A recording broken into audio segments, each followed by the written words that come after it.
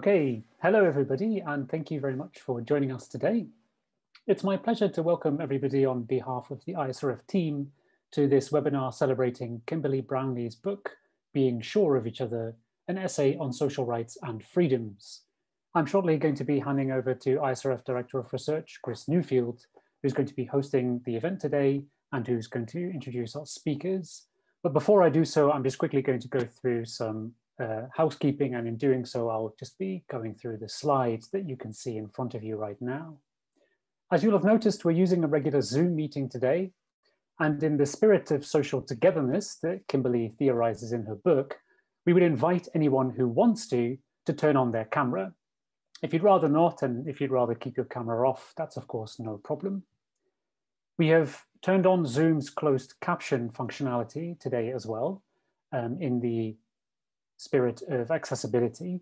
So if you want to see subtitles on your screen, you can switch these on for yourself by clicking on the closed captions button in your Zoom application. Please note, however, that the transcript is fully automated, and this means that it is bound to include some potentially embarrassing or even rude mistakes. So use this function at your own peril. If you'd like to ask a question during today's Q&A session, please send it directly to me using the chat function beforehand. A curated selection of questions is going to be put to the panelists towards the end of the event. And if you're happy to ask your question yourself, we will ask you to unmute and turn your camera on to do so. But please bear in mind that we're recording the event, and if you'd rather not be on the recording or prefer to ask your question anonymously, we will of course be happy to put your question forward on your behalf instead. Please also note that we may not have the time to cover every question during the Q&A session. In total, we're scheduled to run for about 75 minutes. We may go over that slightly, but we will certainly aim to finish by 6:30 p.m. UK time. We're also recording the event, as I already mentioned, and we're aiming to circulate a link to all attendees in the next week or so. Finally, we're going to be sending around a feedback form tomorrow, and we would be very grateful to hear from you about your experience and your opinion. Okay, that's all for me. I'm now going to hand over to Chris Newfield to introduce the event and our speakers. Over to you, Chris. This is the fourth of our series of discussions of books written by ISRF Fellows, past and present, all of which are scheduled for the third Thursday of each month. We have 4 more scheduled before this year's summer holiday that all of us, and I'm sure all of you, are definitely going to take. Kimberley Brownlee's title is Being Sure of Each Other, and her topic, social rights and freedoms, could hardly be more timely. The COVID-19 pandemic has damaged everyone's social existence on a global scale, often in profound and probably not temporary ways. Professor Brownlee helps explain the intensity of our sense of loss of social relations, and she has been working on the social, legal, and philosophical meanings of social relations and social rights long before most of us understood their importance. The book revises, in fact, I think rejects, the political philosophy that has long made social rights secondary to our rights as individuals. She sees social rights as more fundamental than individual rights, and I found that her book makes this priority of social rights to, say, the personal right of association quite compelling.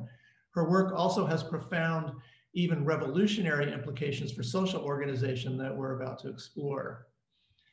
There's another issue that Professor Brownlee does not treat directly, but that was very much on my mind as I was reading her book. The political cultures most devoted to liberal individualism, such as those of the United Kingdom and the United States, have world-beating terrible records of COVID infection rates and mortality. There are, of course, many factors in play, but what has been notable is that our wealth and our political systems have protected us rather badly, while the social relations of other cultures have done a much better job. A few days ago, my 90-year-old mother, who lives in Santa Barbara, California, asked an unmasked patron in a supermarket to put their mask on and was denounced at length as an enemy of civil liberty. In the West, we are not sure of each other, and this strikes me as an important reason why far too many of us have fallen ill. As most of you know, the ISRF provides funding to both academic and independent scholars to pursue their research exactly as they see fit, no steering involved, no strings attached, no thematics imposed. So we selected the current series of books to launch according to date of publication and the availability of the authors. Given these random elements, I've been interested to note a pattern that has emerged in the sequence of research. In November, in her book, Freedom, Annelien de Dang argued that the only truly valuable form of freedom is democratic freedom and not the negative individualist kind, even though the democratic form is generally marginalized in the West. In February, in his book, An African Path to Disability Justice, Oche Onazi redefined disability justice through his complex version of Ubuntu, a relational, not individualist notion of personhood, one that also does not require, in Oche's reading, symmetrical capabilities among persons. Last month, in his book, Victory, Cian O'Driscoll argued that to the extent that just war really exists, it must emerge from a collective decision process that bears in mind a nation or group's relations to enemy groups. This evening, Professor Brownlee discusses her deep argumentation in her book in favor of the primacy of our core social needs. These works, topics, and authors are quite diverse, but they've mounted a profound challenge to the 18th and 19th century liberal individualism that has provided both moorings and limits for the North Atlantic world. And so a brief summary of the format, so to recapitulate what Lars just said, Kimberley is going to speak for about 15 minutes, and then we have our two respondents for 5 or 10 minutes apiece. Professor Rae Langton coming to us from Cambridge and Martin O'Neill from York. Then Kimberley will respond for 5 minutes or so, and then we'll open it up for your questions. Okay, so on to the book and for my introduction of Kimberley, and I'm going to introduce each of the speakers in turn as they come up. Kimberley Brownlee grew up in Vancouver, British Columbia. She studied and taught for many years in the UK, serving most recently as professor of philosophy at the University of Warwick, and has returned recently to Vancouver, where she is a professor of philosophy at the University of British Columbia. Her primary research areas are social political philosophy and ethics, and her current work focuses on loneliness, belonging, social human rights, and freedom of association. Her past research focused on civil disobedience, punishment, and restorative justice. In addition to tonight's book, she is the author of Conscience and Conviction, The Case for Civil Disobedience, which appeared at Oxford University Press in 2012. She has also co-edited several volumes, including Being Social, The Philosophy of Social Human Rights, which is in progress, and Disability and Disadvantage, which appeared with Oxford in 2009. She has also taught or held research fellowships at Oxford University, the Australian National University and Monash University in Melbourne, St. Andrews University in Scotland, Vanderbilt University in Nashville, Tennessee, and has been the recipient of a Philip Leverhulme Prize. I encourage perusal of her extensive publication list on the UBC website, where there's also much to interest those of us who are not professional philosophers. Recent pieces include Freedom of Association in the Time of the Coronavirus, co-authored with James Nichol, Stop Labeling People Who Commit Crimes Criminals, The Myth of Self-Reliance, and Do We Have an Obligation to Live for as Long as Possible? One of the ISRF's credos is applying original research to real life or real world problems. And it's hard to imagine someone who better fits that description than Professor Brownlee, or whose work makes it seem like such a valuable enterprise. So Kimberley, it's an honor and a pleasure to have you with us. And I would like to start with some thank yous to the ISRF before I present my book. I'm greatly indebted to the ISRF. It's a wonderful funder. Chris Newfield, Stuart Wilson, Lars Corneliusson, Louise Braddock, fantastic support team. In addition to the Early Career Research Fellowship, which enabled me to write the book, I've received 3 forms of support since that have helped to sail the book into the ocean. I received a grant to hold a work in progress seminar. I received a book grant, which enabled me to give some copies to readers, and now this launch. So thank you very much to the ISRF for your support. I also want to say a quick thank you to Peter Momchloff at Oxford University Press. He has shepherded my work into the light several times, as he has done for many philosophers, and I'm very grateful for his editorial support. And thank you also to Rae and to Martin for responding to the book today. You're two philosophers I greatly admire, and I'm very grateful you're willing to comment on my book. So I'll share my screen to get us started. So I'd like to begin with a song, to reference a song that many of us know, the song People from the musical and the film Funny Girl, sung famously by Barbra Streisand. It captures a core idea that I develop in the book, that people need people, and that we have a feeling in our souls that we are half and then we are whole when we are able to be with people and be of use to people. And the second to last line in this bit that I've provided, no more hunger or thirst, but first be a person who needs people, that tracks a quote from Mother Teresa, where she also talks about a hunger and a thirst.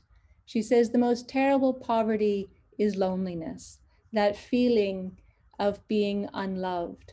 She says there's more hunger in the world for love and appreciation than for bread. The philosopher Bertrand Russell also describes loneliness in very vivid terms. He says, I have sought love. This is in the preface to his autobiography. He gives 3 reasons why he has sought love. And one of them is to relieve loneliness, that terrible loneliness in which one shivering consciousness looks over the rim of the world into the cold, unfathomable, lifeless abyss. Now, in the book and in my comments today, I won't speak about love as such. I want to speak about something more modest, something more fundamental, and that is our fundamental need to be sure of each other. And this fundamental need is captured in a moment between Winnie the Pooh and Piglet. They're lost in the woods. And Piglet sidles up to Pooh from behind and he whispers, Pooh? And Pooh says, yes, Piglet. And Piglet replies, nothing, I just wanted to be sure of you. And it's from that little vignette that I got the title of my book, Being Sure of Each Other, comes from that moment. And actually putting the image up for you gives me a chance to issue another thank you, and that's to my father who painted the cover image. You'll see that that's a representation of me in there. And thanks also to my mom who made him paint it 4 times before she was satisfied that it could go on the cover of my book. Now the moment between Pooh and Piglet, I found it very captivating because Piglet says, I just wanted to be sure of you. And that just belies how important being sure of someone is for us as social creatures. We need to be sure, persistently sure of at least one other person in order to survive, not to flourish, but to survive.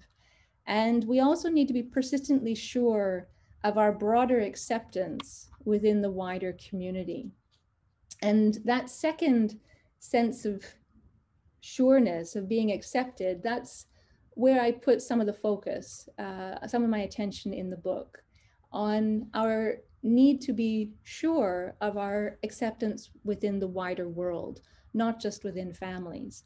Philosophers have paid a lot of attention to families, but there's a second element to our sociability, being accepted by a community, by strangers. And so we are all, in a way, people who need people. And we've come to see this, we've had to face this during the pandemic.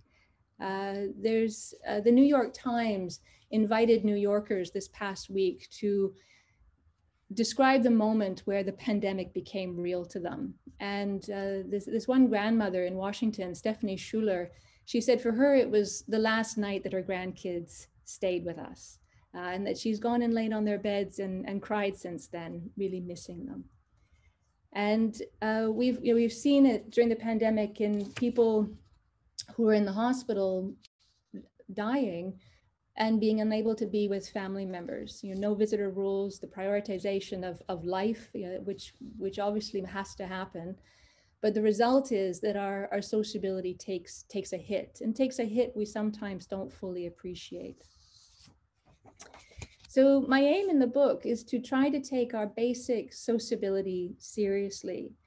I focus my attention on human rights debates and argue that human rights theory and legal scholarship and practice has woefully neglected our social human rights, and that needs to be rectified.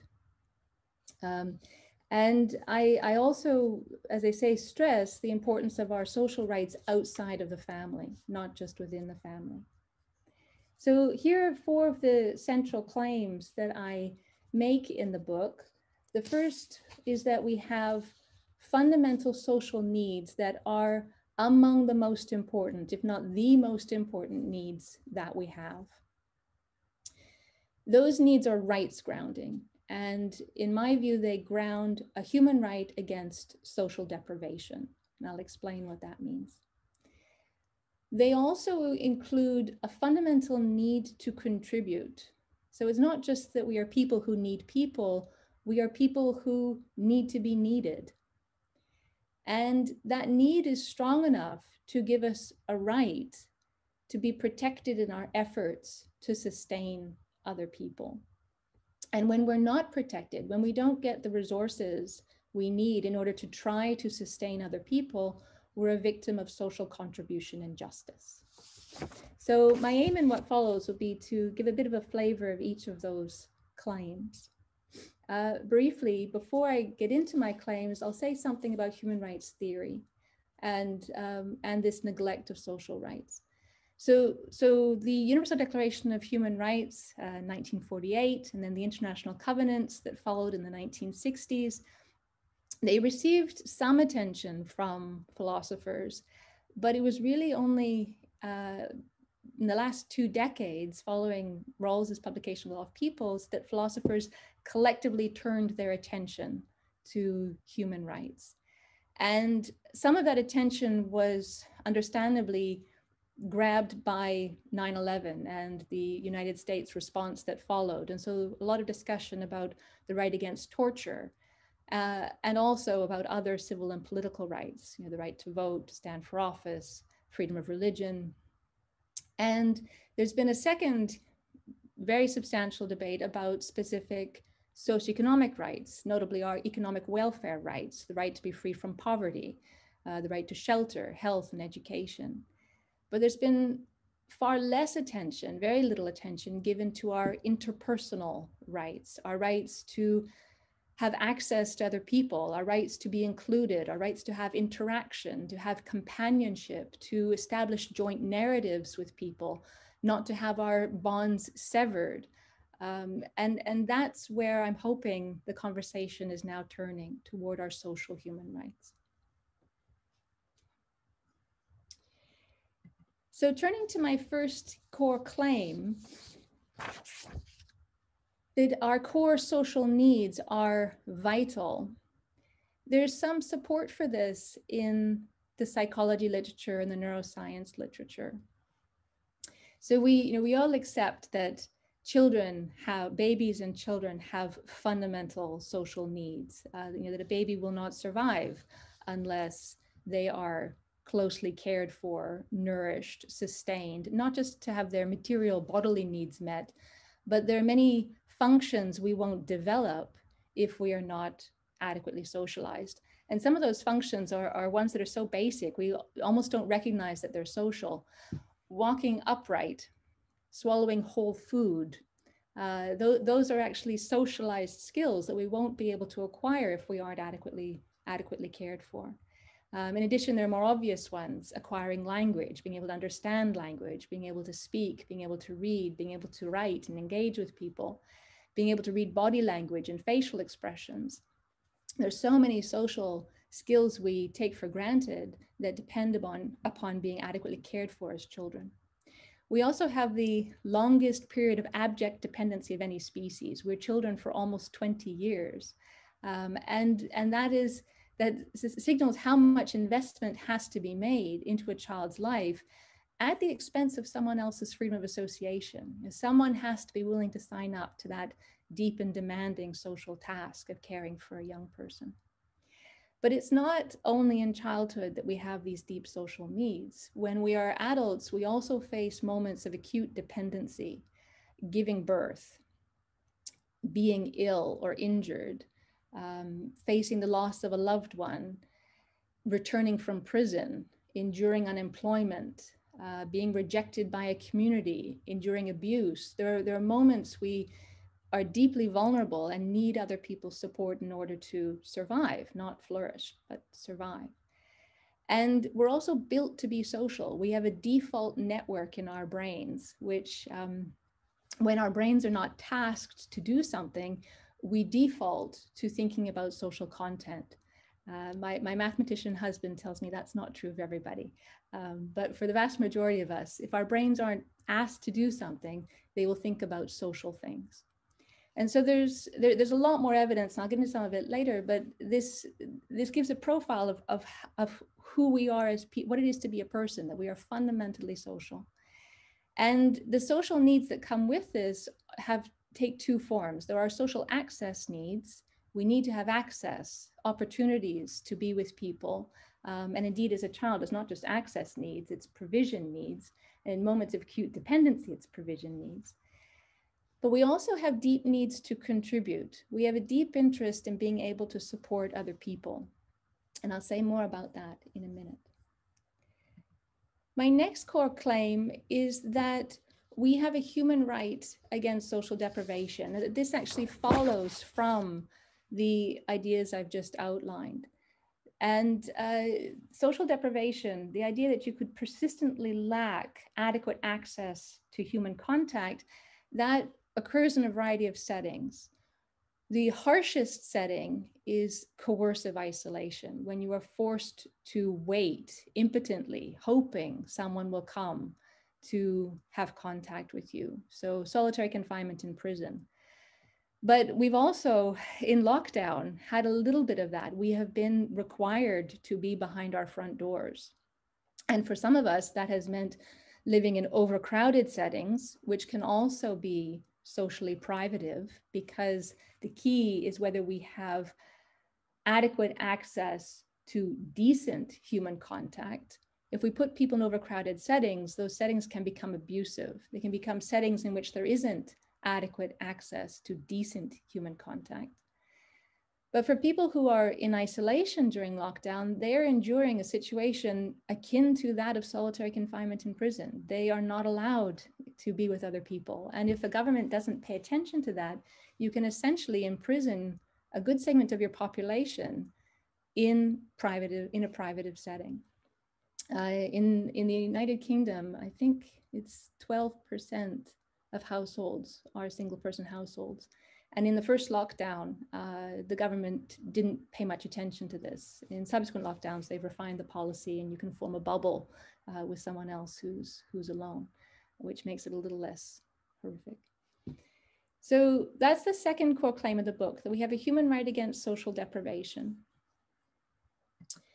The third core claim is the idea that our social human rights include protection of our need to contribute, that we actually have a right to have opportunities to try to sustain others, and we have a right to have the resources we need in order to be able to sustain others. This does not mean we have a right to a friend. It doesn't mean we have a right to be provided with someone that we can care for and be valuable to. But it means we have a right to have the means to try to do that. So in this picture that I've put up on the slide, we look at the person reaching out their hand, and we think that's an act of benevolence, that's perhaps supererogatory, and we think about the need of the person reaching up to be helped. The person reaching up, in a way, is Piglet. The person reaching down is Pooh Bear. But we have a deep interest in being somebody's Pooh Bear, an interest in being dependable, being depended upon, having value. And one thing that's noteworthy for people who've endured incidental isolation or who perceive themselves as being unknitted, unwanted, is they're struck by the sense that nobody needs them, that they are not of value. And some psychologists and welfare scholars who look at loneliness suggest that one way for us to feel less lonely is to be useful, to know that somebody needs us. And I maintain that that this need is strong enough to give us certain rights. And you can see this partly in the steps that we will take to try to be useful. I begin chapter 1 of my book by discussing an industry in Japan, a growing industry called the rent-a-family industry. And I draw on a New Yorker article written by Elif Batuman in 2018, where she tells a number of stories about people in Japan renting stand-in family members. So one story she tells is of an older couple whose son won't sit and listen to the father's hard luck stories, and whose grandson is no longer a baby. And this couple misses the touch of a baby's skin. They would like to hold a baby, like to hold a grandchild. And so for a 3-hour visit with a stand-in son who will listen to the hard luck stories, and a daughter-in-law and a child, they pay $1,100. There's some other stories in this New York article that are more challenging. One of them is of a single mother whose 9-year-old daughter is becoming reclusive. She won't go to school. She won't leave her room. When she does go to school, she's being bullied, and it's because her mom's a single mom. And so the mother rents a man to stand in as her ex-husband and to visit her daughter. And she instructs him to respond, no matter what the daughter says or does, to respond with kindness. And after a few visits, the daughter starts to come out of her shell. She's willing to go to school, and she's able to say, I have a father. And at the time of the New Yorker article writing, 9 years later, he was still visiting her, and she didn't know that he was not her biological father. Now, to Western ears, some of this will sound inauthentic. There's duplicity, there's deception. What happens if she finds out? But the interesting thing in the article is that the emotions that the people share in these stories are genuine. There's genuine love in these stories. And Batuman suggests that we maybe shouldn't be too precious, too fastidious about the ways in which we come to feel love. But I offer the stories as an indicator of how much we will do in order to have a connection. And in the case of the grandchild having a baby to hold, it would seem we have a wish for a connection in which we are doing something supporting. When we are holding, the grandchild won't remember. So when we are supporting someone, that is deeply valuable to us. And so that leads to the fourth claim, that we have a right to be protected in our efforts to support other people. And this right, in my eyes, isn't just a right within families or amongst friends. It's also a right we have out on the street, a right to have micro interactions, to offer small moments of service to each other.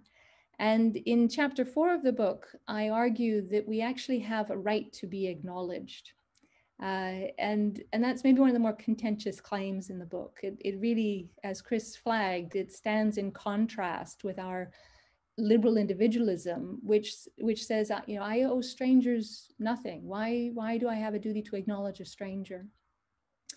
And I frame it as a collective action problem, that it may not be that any particular one stranger has a duty to acknowledge someone, but if you're being directly addressed and you ignore someone, you are saying essentially that this person is beneath your notice.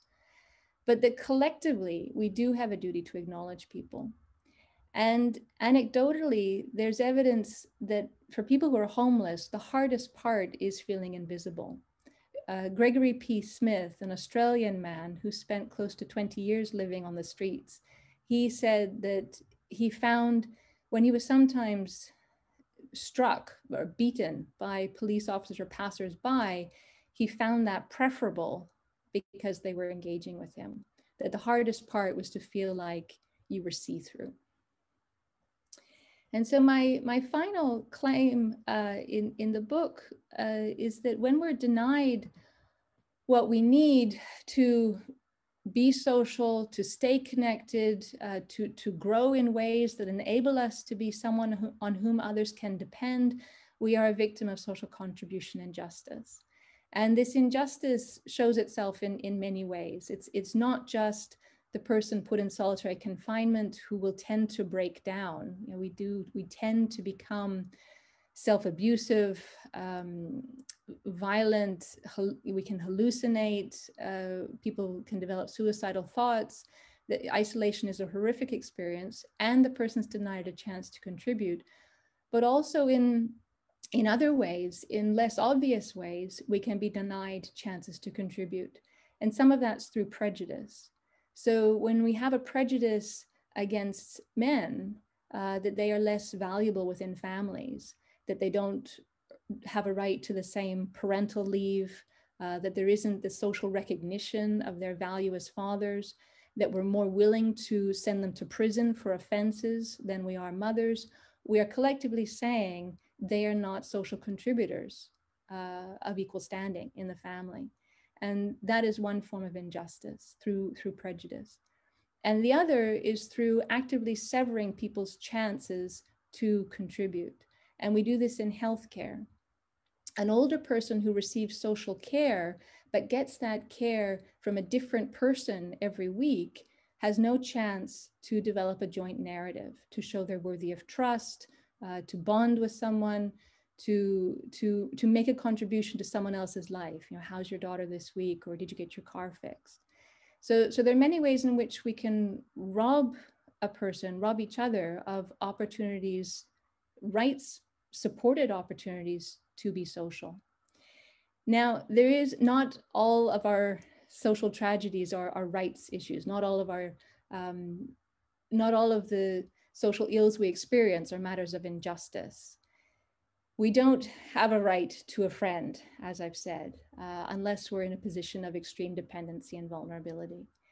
But we do have a right to have opportunities to contribute, because we are all people who need people to need us. Okay, I will leave it. I'll leave it there. Thank you. Kimberley, thank you.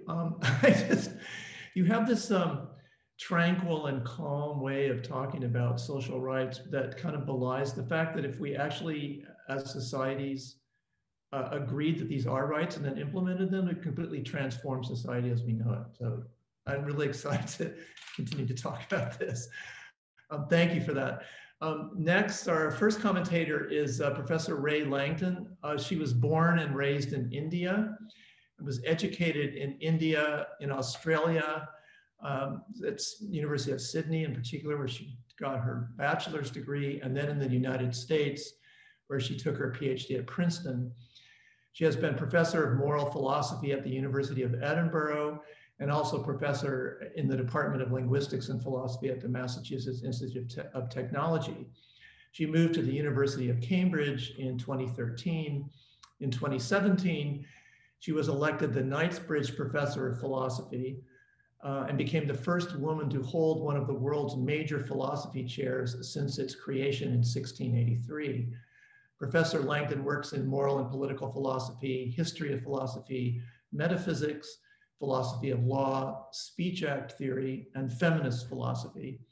In addition to being the author of many influential articles in these fields, she has written Kantian Humility, Our Ignorance of Things in Themselves, came out with Oxford in 1998, and Sexual Solipsism, Philosophical Essays on Pornography and Objectification, also from Oxford in 2009. She was elected to the American Academy of Arts and Sciences in 2013 and to the British Academy in 2014. She also appeared in that year on a list of 50 world thinkers of 2014, chosen for engaging most originally and profoundly with the central questions of the world today, very much in the spirit of Kimberley Brownlee. So many thanks, Professor Langton, for being with us today. Thank you very much. And thank you for that very too kind introduction. So I want to begin by saying how excited I am about this book of Kimberley's. It's a brilliant book, and it's helping us get away from the sort of individualistic Robinson Crusoe picture of ourselves and our relationship to each other in the current political world. And I think there is so much in here that is worth running with. And I'm saying that at the outset because I am going to raise a couple of questions. Places where I really want to run with some of Kimberley's ideas are the implications for incarceration, the implications for the double or triple punishment that is involved in incarceration, how it's not simply deprivation of, freedoms to go where you want, it's deprivation of a whole social world. And that deprivation is not only deprivation of receiving social connection, but also of giving it. So one of the lovely things about the book is the idea that we have an interest in giving and contributing social care and contribution to each other. And also what comes out of that is the idea that the families are being just as much punished as the people who are being put in prison. So there's so much that is rewarding here and promising, and I want to run with. It also chimes with me with my own feeling that, solipsism is the enemy, and that's a theme in my book, Sexual Solipsism, and the idea that the moral life is a kind of escape from solipsism, which funnily enough you find in Kant, even though that's not something he's famous for. And there is also, and this is a different theme to anything I've mentioned so far, the hugely interesting idea that what we do with language also excludes. So we can use our language in ways that cast people out and that prevent us from engaging with them socially. And her example is the example where we call someone an offender and thereby cast them in that role. We call someone a rapist and thereby cast them in that role. And Kimberley points out that there's something essentializing about that, which goes far beyond anything that is any legitimate punishment. I would like to take that idea more seriously. For me, it connects with wider issues about how language is used to put people in hierarchies, how we do things with words, we put people in hierarchies, we silence people through what we do with words, and we change social norms to make it easier to do bad things to people and harder to do good things for people. So there's a lot that I want to run with there. I still do have a couple of questions. So I am not absolutely convinced that, the switch from a verb to a noun always brings with it a kind of essentializing move. So there are, yes, it sounds like one thing to say, this person raped someone, and it sounds something else to say this person is a rapist. First of all, I do want to comment that it can sometimes be important to say that. And I think that we saw debates about that with some very famous cases of rape, including the Stanford rape, where there was a lot of debate where parents were saying, my son is not a rapist. And feminists were saying, I'm sorry, he is. And this it's a contested question whether this is ever permissible, but there can be political point to using the noun sometimes. There are other points where it seems clear that using the noun is not essentializing.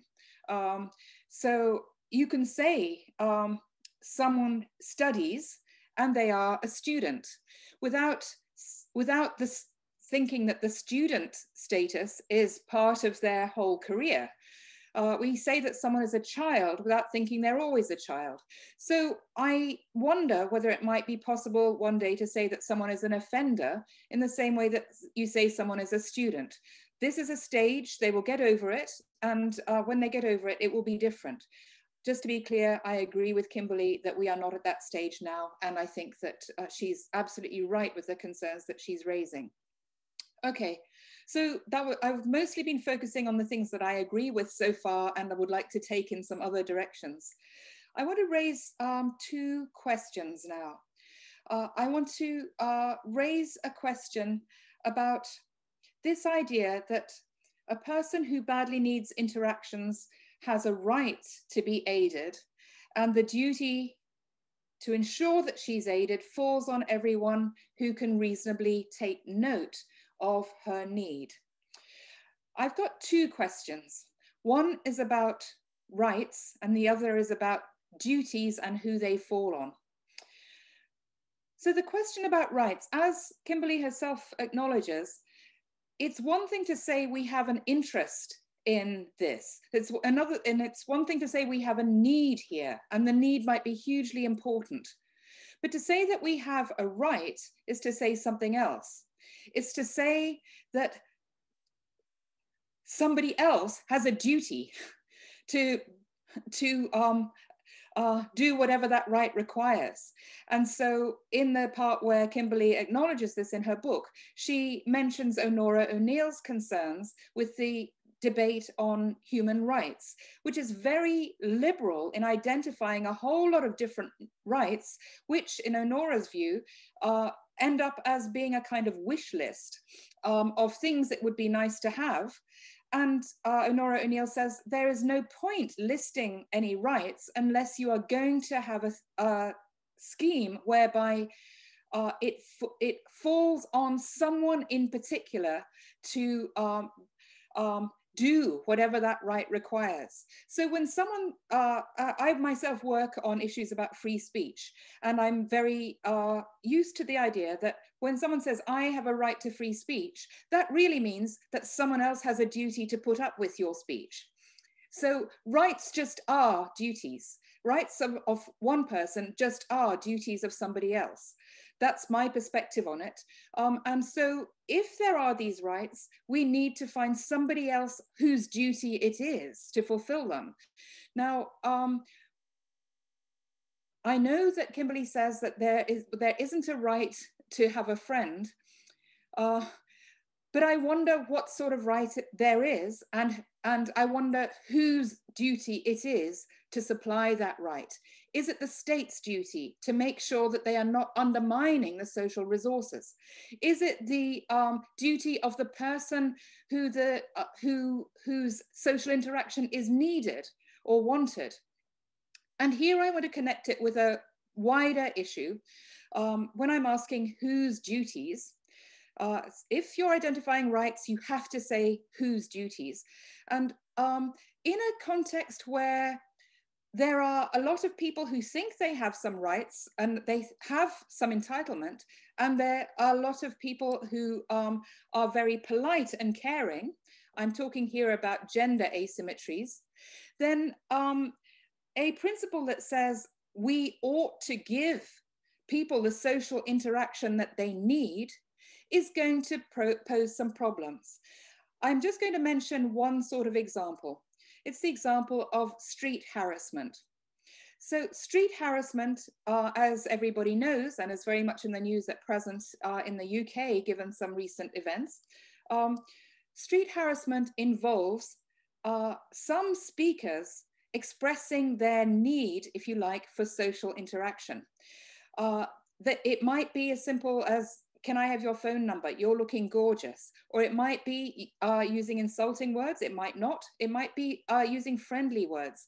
The point is, it places a demand on the woman who is harassed in the street, and calling it harassment and calling the person who does that a harasser is a very important part of the political process of saying this is not right.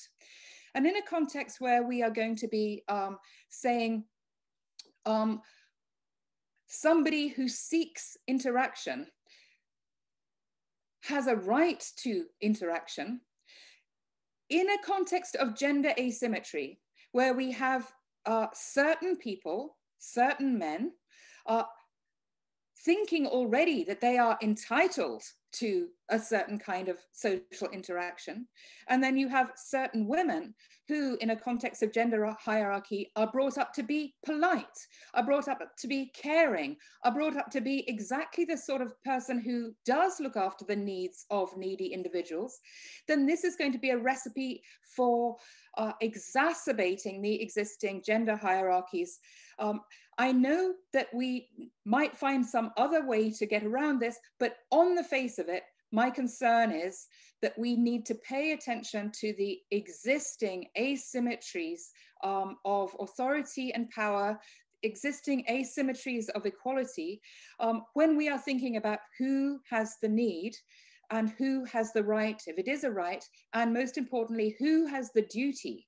There is one point where Kimberley says, it will be tough for the woman who is a victim of rape, who knows that the perpetrator of the rape is going to come back from prison and move back in with his mother who lives next door. That's an example where Kimberley is acknowledging that it is going to be tougher for some people than for other people. And I think that we need to look at the distribution of burdens, look at the politics of the distribution of burdens when we are looking at the need for social interaction, and ask the very hard question, whose duty is it to supply these rights? Thanks. Our second commentator is Martin O'Neill, not the Northern Irish professional football manager who keeps coming up whenever I try to have a quiet Google on his name. He's in fact from London. He studied philosophy, politics, and economics at the University of Oxford and did his PhD in the Department of Philosophy at Harvard University, where he was also a graduate fellow in the interdisciplinary project on justice, welfare, and economics. He has been Halsworth Research Fellow in Political Economy at the University of Manchester and a Research Fellow in Philosophy and Politics at the University of Cambridge. He is currently Senior Lecturer in Political Philosophy at the University of York. In political philosophy, he works on equality, liberty, responsibility, and social justice. He also focuses on issues at the intersection of political philosophy and public policy, including taxation, welfare policy, monetary policy, corporate regulation, labor unions, banking, and financial regulation. He has a substantial bibliography on major public questions, such as, does social democracy have a future? The anxieties of democracy, and Brexit and intergenerational injustice. He is the editor with Thad Williamson of Property Owning Democracy, Rawls and Beyond, which came out with Wiley Blackwell in 2012, and the editor with Shepley Orr of Taxation, Philosophical Perspectives, out with Oxford 2018. With Joe Guinan, he has recently written The Case for Community Wealth Building, which outlines a complete restructuring of political economy for the sake of rebuilding and then sustaining public systems on which I at least assume actualizing social rights and freedoms depend. He is one of only, I think, 2 or maybe 3 people who have been ISRF Fellows twice, one as an early career fellow in 14-15 and as a mid-career fellow in 2017-18. So although you've never really left, Martin, it's really good to have you back. Thanks very much, Chris, for that very, very kind introduction. It's lovely. Well, it's always lovely to be part of conversations with the ISRF, but it's a great pleasure and a real privilege to be part of this conversation today. Kim and I were colleagues at Manchester about a dozen years ago, so this feels like it's a conversation happening in the future, although clearly it's also the present. So this is a wonderful book. It's a fantastic piece of work, and it, as Rae was saying, it sort of moves beyond a very sort of standard sort of problem with a particular kind of liberal political philosophy that's often thinking about a sort of very abstract agent. So what Kim's book does is it puts our agency as moral and political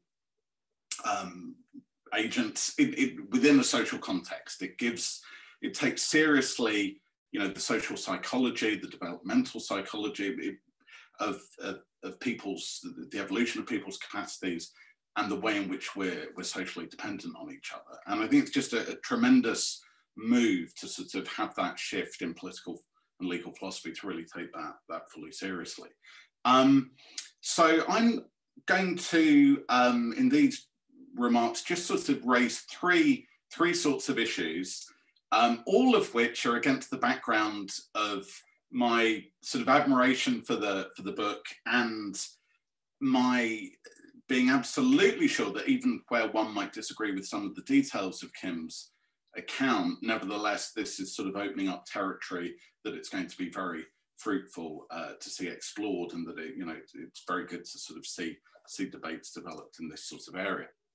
So one thing I want to talk about is the Register of Human Rights, which I think also connects up with what Rae was saying earlier, and about whether thinking in terms of a general social right against social deprivation is the right way of thinking of some of these issues.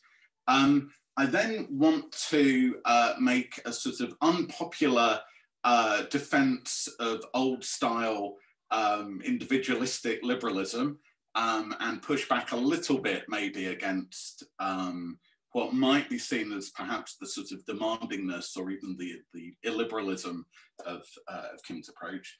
But then the third thing I want to do is really to just invite Kim to say something about where her work's going to go from here. Because it seems to me that when one starts to think about the significance of social deprivation, of people not having the kind of associational background against which they can live, decent or even, or flourishing lives, one starts to think then, and this connects with what Chris was saying, in a much more systematic way about how we might need to transform our economic, social, educational institutions to create a society that really, really delivers more fully there.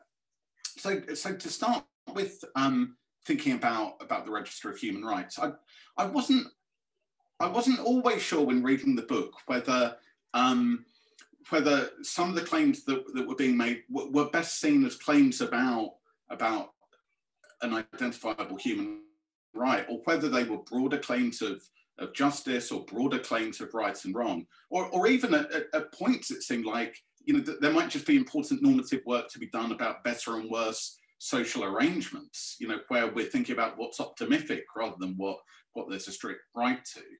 And I think there was some interesting moments where Kim talks about, the advantages of kind of using the language of human rights. This is, it's a very powerful register in which to kind of talk about particular kinds of claims, and it's a way of taking them very, very seriously. But I think that there's a kind of risk, there's a risk in that approach as well. So there's a reference quite early on to Joshua Cohen's work on minimalism about human rights, and he sort of makes the case for why it might be that having a fairly minimal set of rights where you can get broad assent and sort of wide agreement might be preferable to having a more ambitious and more demanding conception of human rights that's going to be more controversial. And obviously Kim's approach is absolutely an ambitious and therefore potentially controversial approach.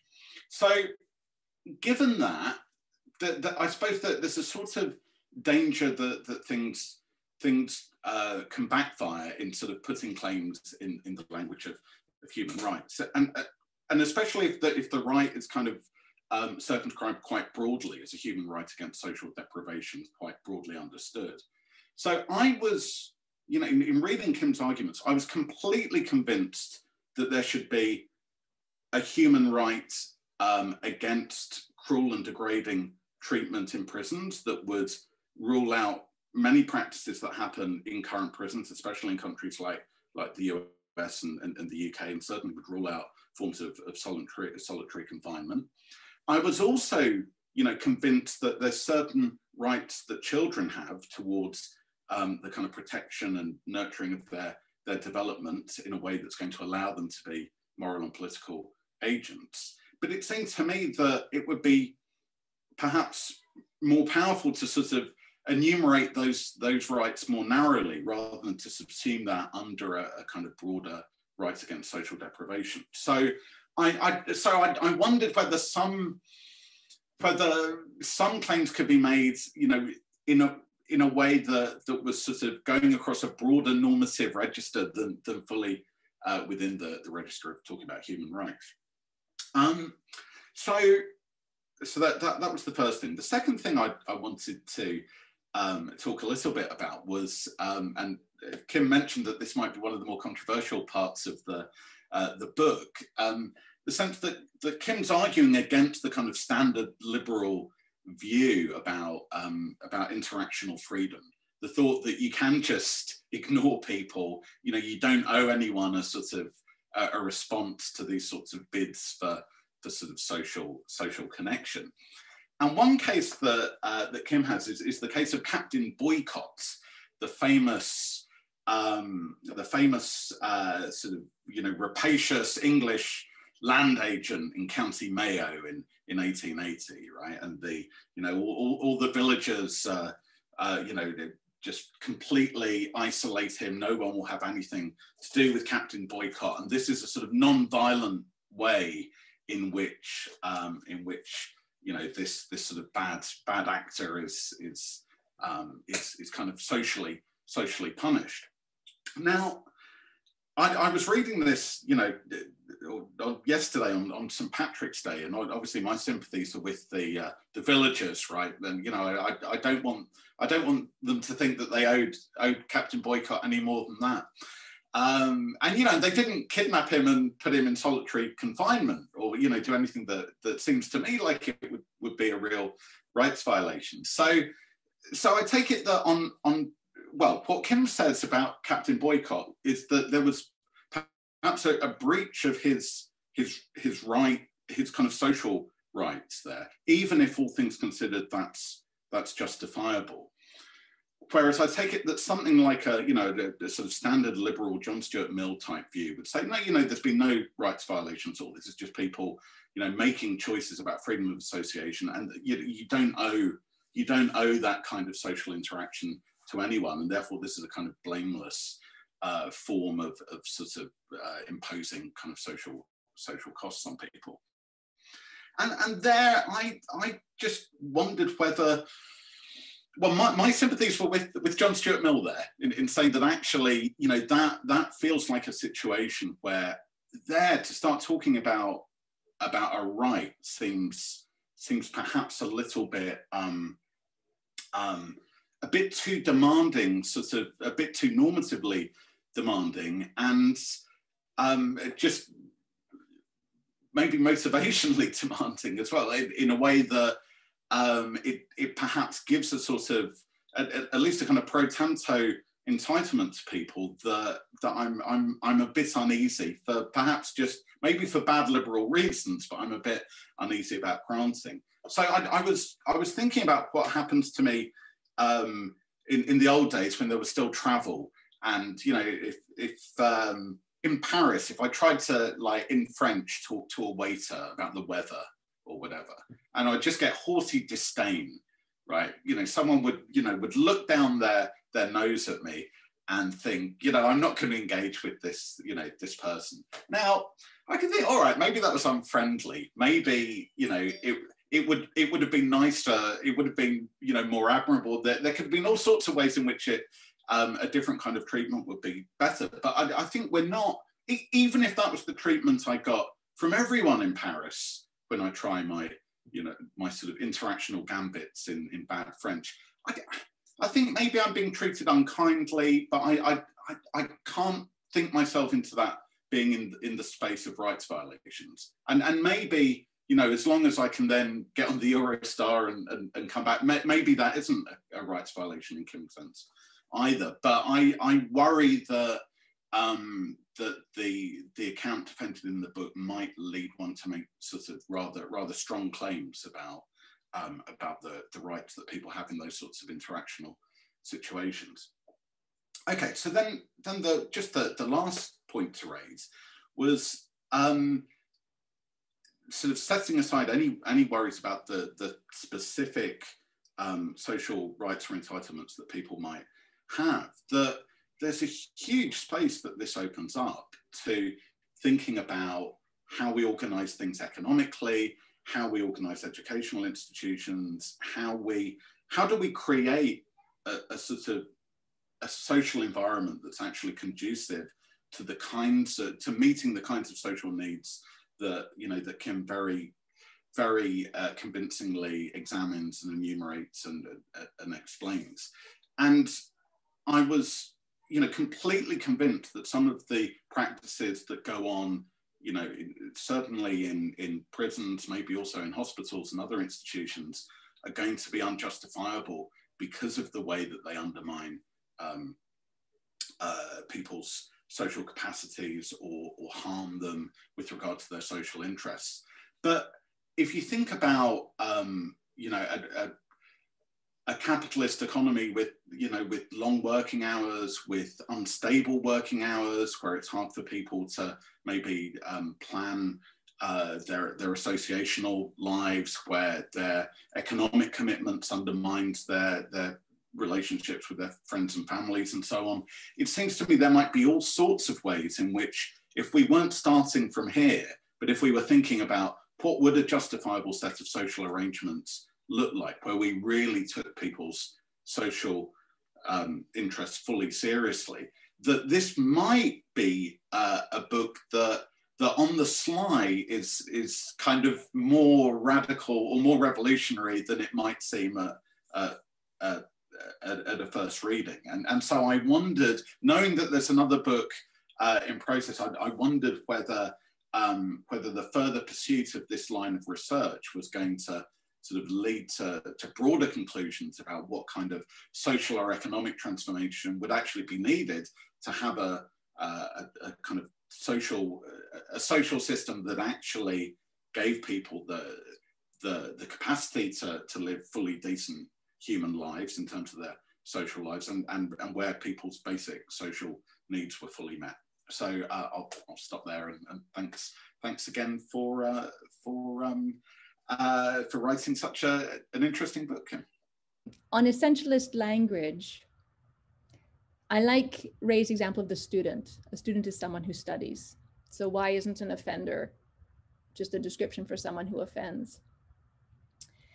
And I think sometimes nouns hide things. So the noun mother, if that person is 12 years old, you know, that's a very different person from the paradigmatic image of a mother.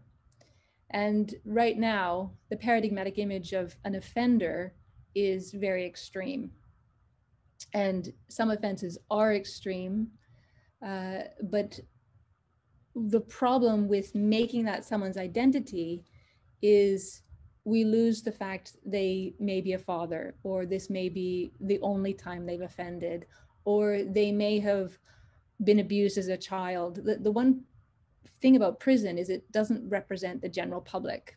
The people who end up in prison are much more likely to have witnessed abuse, been victims of abuse, dropped out of school, have some mental health problems, have used drugs, have used Class A drugs, have had suicidal thoughts. The profile is not the general profile. So I think Rae mentioned this, that, you know, if our society were to see offending differently, then the noun wouldn't be as loaded, and that I agree with.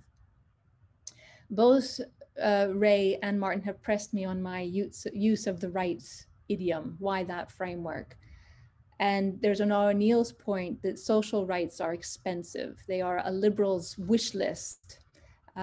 They are aspirations in a way, rather than claimable rights. So the one quick response to Honora O'Neill is that all rights are expensive, even the ones she classifies as liberal rights.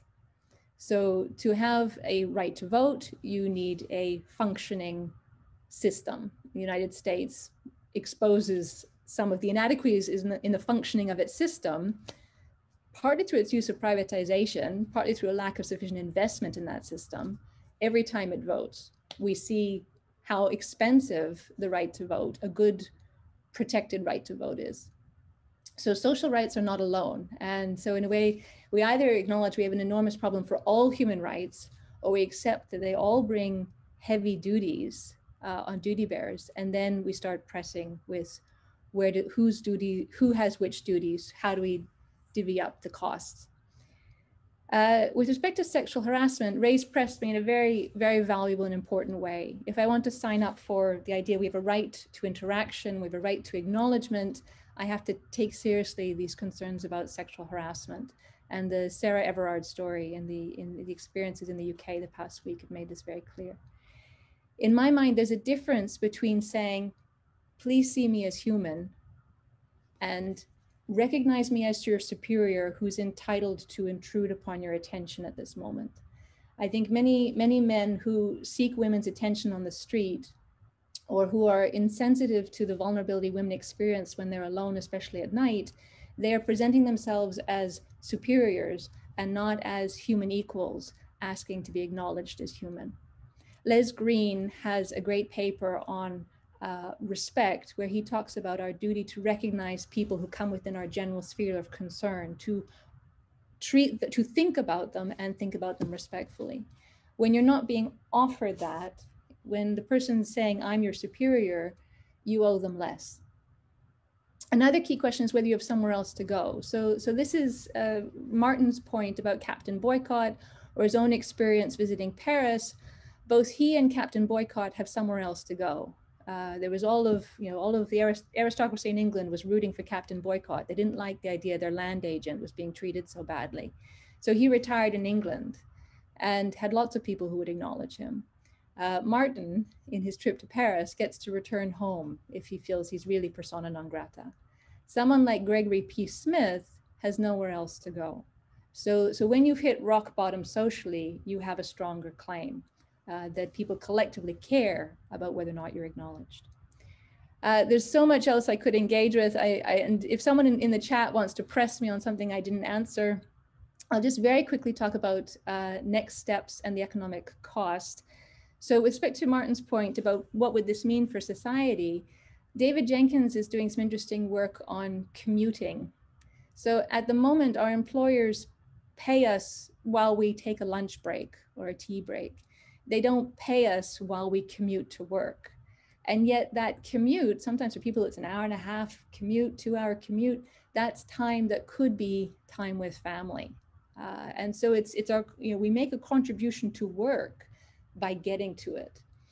So I think looking at some of the economic, sort of hidden things around the social cost. Julie Rose has written a great book on free time, on our use of temporal resources. In order to be with family, you need some time. You need free time together. And so I think if we took that seriously, it would have a big impact on work. The next book will actually be on interactional ethics, interactional vices and virtues. And I'm happy to say more if anyone wants to press me. But thank you for the great comments, and I'm sorry I haven't answered them all in full. Thanks, Kimberly. That was really helpful. I will talk to Martin about his issue with Parisian waiters later. We have a first question from Peter Bartlett, who is going to ask it himself. Thank you very much. I better come clean. I haven't read the book yet. I'm rather looking forward to it. I'm a disability lawyer, academic disability lawyer at the University of Nottingham, and my question flows from that. Article 19 of the Convention on the Rights of Persons with Disabilities quite specifically offers a right of social inclusion. There's so much you've got to say that is relevant to the interpretation of the convention, but I'm going to hold the question to ask you to comment on that. Is that a way forward, and does that change the way human rights is starting to think about these issues? Thank you very much for that question. And yes, it was very heartening to find that. And there are other international agreements that make not quite as overt gestures, but some gestures in a similar direction. So European Social Charter, you have a right against social exclusion, but it can be read more in line with you have a right to be protected from the impact of poverty, you have a right to social security, as opposed to you have an independent right to remain a member of the community. The current push at the United Nations is to develop a convention on the rights of older persons, and which obviously is a group that intersects with people with disabilities. And Henry Shue, whose book Basic Rights has contributed a lot to human rights theory, he and I will be speaking in the next assembly of the Open-Ended Working Group at the UN, trying to push for greater acknowledgement of social human rights in that document that they're trying to get political energy behind. Henry Shue has actually refined his conception of basic rights to include social rights. In the chapter he's contributing to the collection I'm editing, he argues that our basic rights, it's not just our right to shelter and subsistence, which are basic, it's also social inclusion rights, both of the child as an adult. And he says these are in fact more basic than basic. So there, I think there's heartening work that's being developed, and you're right, that agreement is a very good reference point for where this work can be developed well, and how you can sort of sneak new content in under officially recognized rights. That's great. Second question is from, I hope I'm not mispronouncing it too badly, Yana Russo wants me to ask, this is to Rae Langton, thinking in terms of needs, rights, and duties, where is a place for responsibility?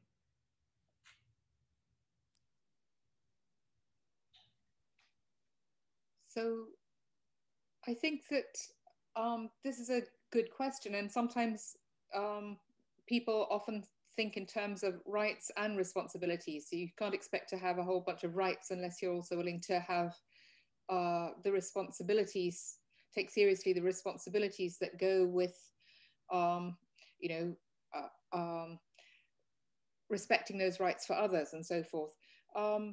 So I didn't talk about responsibilities, but in a way they're implicit in what I said about duties. So if there is a duty, then you have a responsibility to fulfill that duty. And there might be other responsibilities as well, because duties aren't just, all or nothing. And one question I have is actually whether or not the duties that we have in this case involve a kind of responsibility to, do what we can so far as we are able. And that's the sort of language that Kimberley was using. So it's that picks up on an idea that Kant called an imperfect duty. So responsibilities can be quite open-ended. And that's one of the things that I find interesting in Kimberley's work implicitly, which I didn't get a chance to comment on, so thanks. It's great. Next, we have a question from founding ISRF Director of Research, Louise Braddock. Good, thank you. Well, it's very nice to see you, Kimberley. And I haven't read the book yet, I'm afraid, but we have talked about your work on more than one occasion. And I should just say, I remember with pleasure when we awarded you the fellowship all those years ago. So as Chris was saying, this is a record from the past. It's very gratifying that it's come to the book. I wanted to ask you whether, what you felt about the language of needs, in particular Wiggins on vital need, because I'm not at all au fait with the rights discourse, and it seems to me sometimes that it's about asserting, or it's about using a discourse to try to wield power. I mean, not that you're doing it, but the people do, and that the power that's involved in a needs discourse is different because it actually is more humanistic in a way. And particularly in Wiggins's hands, when he argues very, forcefully for the vital needs that people have, that without which, if they are not met, that person will undergo serious harm, where the serious harm, as I and others have argued, and plenty of people have argued, is a harm to a person's very agency. So it seems to me what you're describing as the sort of vitiation of people's quality of life is effectively, through the right to sociability being infringed, is actually from my perspective, it's the serious harm to them through their agency in respect of others and as a full agent being undermined. So I wondered what governed your decision to go for rights rather than needs and harms? So the rights framework I've used it for a few reasons. One is I think it does correctly describe what is going on. So when you have an interest or a need that is sufficiently strong that it gives other people duties, then we're in the business of a moral claim right, that you have a moral claim right. And the interest theory, sort of uses language of interest rather than language of needs, and I'm not sure if that's an accident. I think each term has its problems. So in the case of needs, Gillian Brock and Soren Reeder and others have flagged that you have to ask what for in order to get behind or to get to the essence of the need. So I need water. What for? It could be I have dirty dishes and I need water to clean them, or it could be I need water to survive. So simply getting the statement of the need won't give you the details of its importance. Is this a non-contingent need, a fundamental need, a need I have regardless of whether I acknowledge it? So I have a need for food, even if I don't want food. If I have anorexia, I still need food. In the case of interest, the difficulty really is how do we determine when an interest is strong enough? And I've relied on psychological evidence to indicate that yes, there's a good case to be made that our social interests, our social needs in that fundamental sense are strong enough to give others duties. So I think the rights framework is correct in how it characterizes what is going on, and it pushes us that next step, that it's not just this is a good thing, or this would be this would be right, but there is a duty bearer, and we then have to do the messy work of that Honora O'Neill wants us to do first, of figuring out who has the duty and how strong it is. Thank you. I would just like to throw one last thing in here before we stop, which has to do with negative relations. Many of your examples are positive. I mean, sort of the key ones are about social relations as sustaining and nurturing. And then Rae's example of sexual harassment is about negative interaction. I'm just wondering if one answer to that kind of thing wouldn't be, well, they are providing social relation, just doesn't have to be the kind that is desired by the harassing man. I mean, I've had friends and students who've been kind of brilliant negative engagers with harassers, street harassers. And I'm just wondering if that, you've kind of satisfied their right for a response without it having to enter this positive zone of social relations. Oh, that's a very interesting question.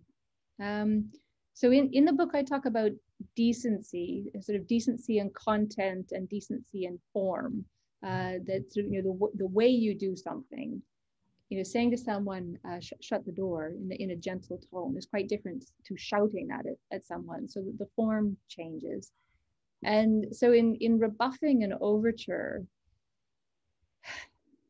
so there is first this question, do I owe anything at all to the person who solicits my attention, especially when I'm out on the street at night and I really just want to get home safely. I just don't want to be bothered. And if I do answer, and it's not necessarily because I feel I owe them something, because if they've addressed me in this superior sense, I might feel I have evidence you have access to other forms of contact. You're not sitting on the side of the street signaling that you're homeless or desperate for connection. You haven't been in prison for the last few years in isolation.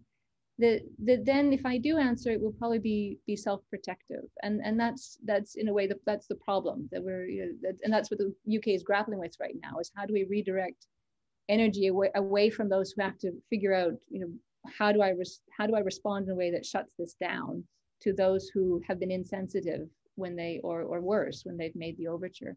So I haven't got a good answer, but it sounds like negative engagement might still be saying to the woman, okay, you have some responsibility to educate, or you have to somehow be the one who takes responsibility for this moment, as opposed to the person who has intruded improperly on your attention. Yeah. But Rae might want to say more on that. Yeah, I don't think you have any responsibility at all. to educate. It's not your job. This is part of my question about whose duty is it? And I don't think Harris's are always feeling superior either, by the way. They might just be awkwardly feeling equal, and just in any case, you know, these things are structural. They're not just an issue of one person being nasty. There are structural patterns of enlightenment and hierarchy that feed into this, and I think that someone who's in that position has a responsibility to get herself home safely. Just briefly, if I can continue your theme earlier, the burden on women, because I think that is a worry about my project, that it's saying, you know, there are many more social duties here than we're acknowledging, and in our current situation, who will be picking those up? It will be women. And so there, I think that's maybe the hidden radicalism that Martin was flagging, that we need to do a lot of rethinking of our institutional design. We need to ensure men are properly supported as social contributors at all levels, so that it doesn't result in being, this is just more work for women. Yeah, I mean, the full implementation would be the end of toxic masculinity as a sort of like a legal goal. All right, we should probably leave it there. I want to thank the panel. You've been fabulous. I want to thank the audience. I really am very grateful for your questions and for your presence. You know where to find us if you want to continue the conversation. And Kimberley, we're really looking forward to the book that follows, the sequel, where you build it out for us. Thank you very much. Yeah. Thank you, Chris, and to the ISRF. It's very nice. Thank you, Martin. Thank you, Rae.